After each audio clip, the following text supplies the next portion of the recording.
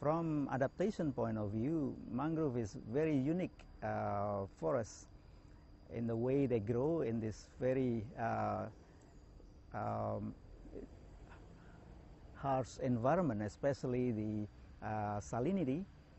Only this species and ecosystem can do that. So they manage to survive in a saline water, and at the same time, mangrove also play a role in building land, capturing sediment. So it has very high potential in adapting with sea level rise as a result of climate change.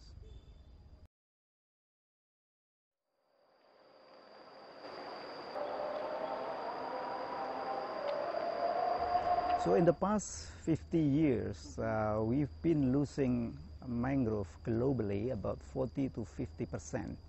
So we only have left half of it now, which is about 13 million hectares.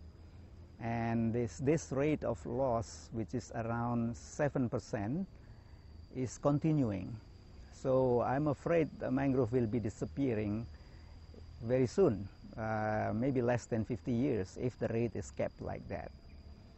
And that rate of deforestation mainly caused by agricultural development and also some infrastructure development. Agriculture includes aquaculture, which means fish industry, fish ponds, shrimp ponds in the coastal zone, which require the same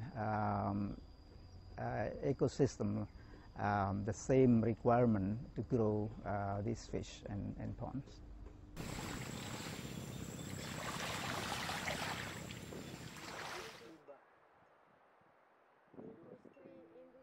So mangrove is huge storage of carbon, and when it is converted by excavating the soil for fish pond or shrimp pond, they will lose the majority of carbon stored in the soil. So it's real threat when mangrove is converted to something else, especially aquaculture development.